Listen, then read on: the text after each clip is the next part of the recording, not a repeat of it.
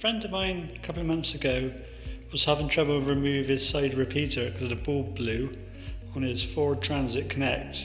But here's a 2014 Ford Transit Connect. So I thought I'd just do a quick video why it's in the workshop.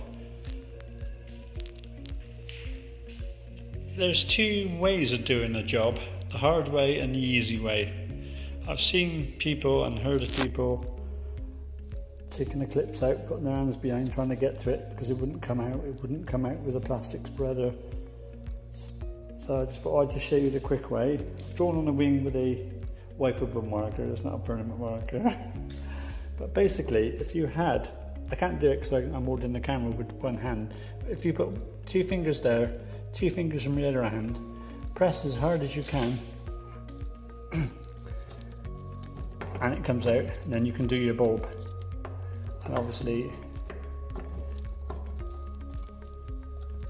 put it back up again to put it back in.